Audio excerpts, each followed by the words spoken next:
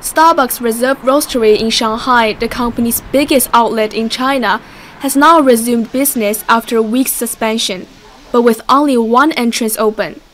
Only half the seats are available to ensure all tables are 1 meter apart, and the roasting area is fenced off to avoid the beans being contaminated. After the shop reopened, we saw many frequent callers come to show their support. And of course, in addition to serving customers, the most important thing is protecting the safety of our customers and staff. The outbreak forced Starbucks to close most of its outlets in China. By early February, about 80% of its nearly 4,300 shops were closed, and the company now estimates shop sales in China for the second quarter will be down about 50% compared to the previous year. That means a loss of from $400 million to $430 million in China revenue. Experts say these lowered expectations are one of the major factors for the decline in the company's stock price by mid-March. This would have looked very drastic at any moment, except now. Not only in the market but also other sector peers have performed as badly. Papa John's, Dunkin' brands have both declined by over 20%, whereas McDonald's is down by more than 15% during the same period.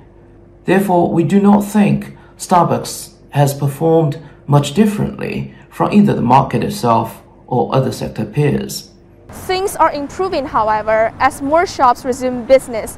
Starbucks began to see early signs of a recovery at the end of February. In the last week of that month, total weekly gross sales of the company in China grew 80% from the previous week, with average daily transactions per shop improving 6%. More than 90% of Starbucks shops in China have now reopened for business, and the company says about 95% will have resumed operations by the end of this month. Retail businesses across the country have been responding to the fast-spreading coronavirus with extended health measures, and most experts are now predicting the impact will be temporary. Cafe consumption does not have an inelastic demand.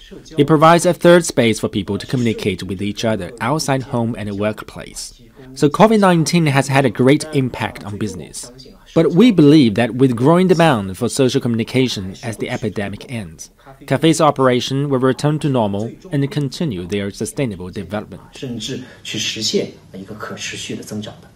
As the epidemic gradually comes under control in China, more retailers have resumed business. Restaurants in Shanghai wanting to resume dine-in services need approval from the city government.